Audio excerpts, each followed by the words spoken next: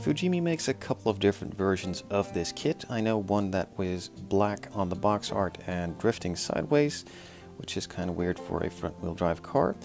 And then there is this one as well. I pretty much think the only difference between those kits in this case is the sunroof and maybe a couple of body parts and mainly the wheels as well.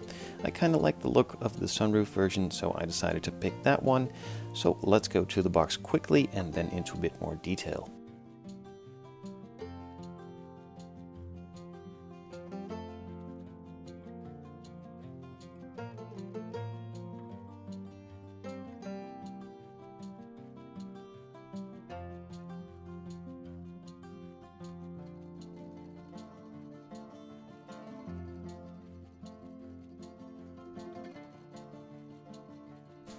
So when going through the kit and also the instructions, you notice that it's not really that difficult of a kit. It doesn't really have a lot of parts, so it is fun to do a quick little build on this and maybe even add some details here and there, or simply just modify it and have a good looking display piece.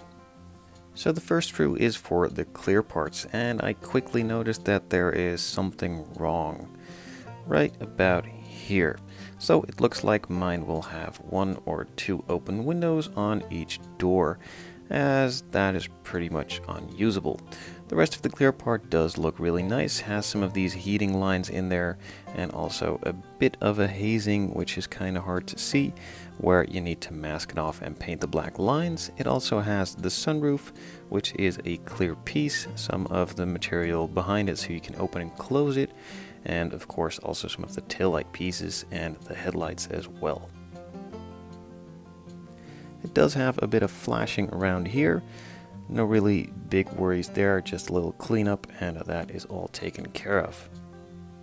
So the kit isn't really detailed, as you can see on the interior. There is pretty much no door panel whatsoever. It does have a little pocket for your hand, but that's pretty much it. It does have some weirdly molded in seat belts, which I might need to remove or just place some belt material over it. And there is also no rear bench seat, or at least the top half, at all. It does have some details here, but overall it's not too detailed. The side mirrors are also molded separately. The seats do have a lot more detail, a couple of sink marks as well. Not really to worry, but not really that great either. I might think I'd change those to some bucket seats, but I'm not really sure yet. The disc brakes have some really weird grooves in them. I don't really like the look of that, so I will probably be changing that as well. It has a simple exhaust and also just a piece for the engine to show through the chassis. It is pretty detailed, and with a bit of paint it can look pretty convincing, but there's not too much there. So as you'd come to expect when looking at the main interior pieces, the chassis is nothing really to be desired either. Not really any detail here, just a couple of lines and some structural pieces. However, the exhaust will be put on top, and there are some pieces for the tank and also the engine that I showed earlier and that we'll show later on. So those couple really big holes in the chassis are supposed to be filled with this piece. It has a tank and some more of those chassis pieces, some of the other pieces as well. Nothing really major, but really easy to build kit, and with a bit of time and attention it can look okay, but don't really expect a lot out of it. But the good thing is they do have a left and right hand drive version for the dashboard, which is nicely detailed. All the buttons on the stereo are there, the fence look really nice, and the general detail is really good and a lot better than the rest of the interior. It also comes with a nice optional spoiler for on the rear. So even though the chassis and interior are not really detailed, the body on the other side really is detailed.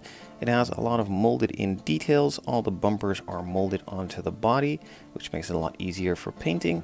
However, you do need to remove a couple of mold lines, which are really thick and also have some flashing, but that on the other case makes them really easy to spot and show where they are. The panel lines themselves are already nice and deep, so a little scribing makes them pronounce a bit better and a lot easier to see after you've painted it.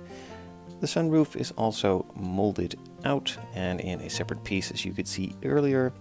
and also a nice detail all around. Again, some nice mold lines and panel lines here and on the hood as well. To my eyes, the shape looks really nice and accurate to the car itself, so it should build out to a cool replica of the car.